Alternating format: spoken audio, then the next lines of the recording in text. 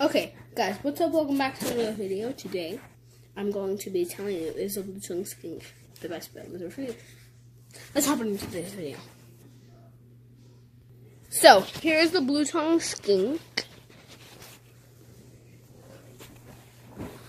Okay, so, now,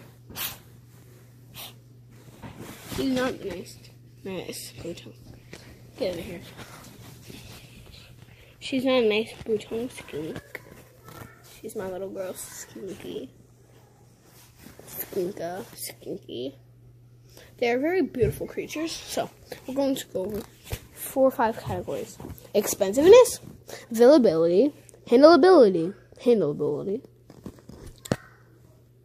upfront costs, and bite.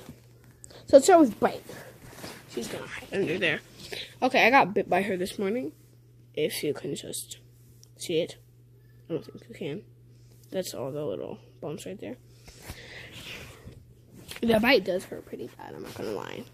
It feels like getting your finger slammed in the door.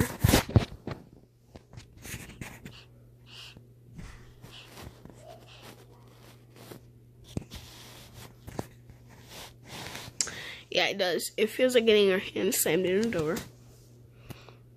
And, I give their bite force, 3 out of 5. It's pretty bad. Now let's go for costs. Blue-tongued skinks are not cheap. Especially, it depends on what kind of morph she's in. Indonesian, basic, normal. This is what she would look like. This is what they would look like if you found one in the wild. An Indonesian in the wild. So, and she was about $300. So, they get blue-tongued skinks rating. They get a 2 out of 5. They're pretty bad. They're expensive.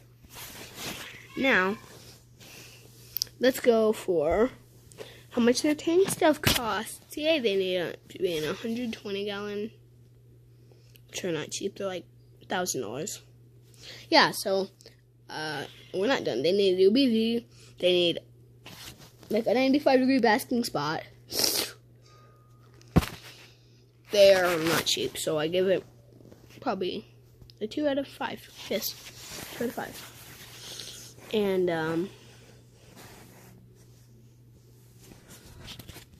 they're not cheap. So now let's go over to handleability. What are you looking at? They're pretty good at handling. Mine's a little feisty. She really isn't that color. She looks in the video. She's a lot darker. That's going on her back. So, now let's go over handleability. I give the blue-tongued skink a 3 out of 5. They're not the nicest lizard you could probably own. But, now let's go over awesomeness. I give the blue-tongued skink a 5 out of 5. They're pretty darn awesome looking. Cause, yeah, like, they're cool looking. They're awesome. Look at those orange little eyes. Skinky. Orange little eyes. Let's get some focus.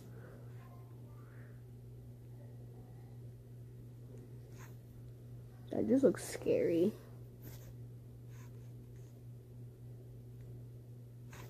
Okay, I can't get a good focus.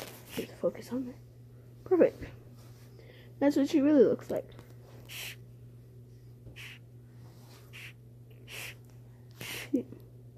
So, yeah, what were we on? Awesomeness, 5 out of 5. So now let's go over to hardiness. I give them a 3 out of 5. They're pretty tough. Pretty tough.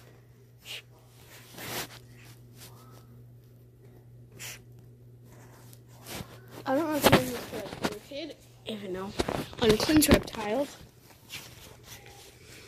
He said they're not the best reptile for kids. They're not. I would not recommend getting these for your kids. Well, even though I'm 11 or like 10, I'm like 10. I have one. Yeah, my mom wasn't thinking. Well, it was kind of a birthday present. But I have a lot of reptiles.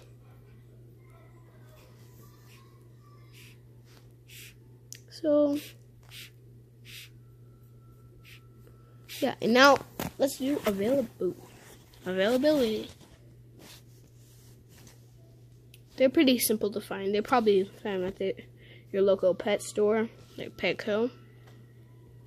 Don't poop in my sheets, please. And, well, yeah, they're pretty cool lizards.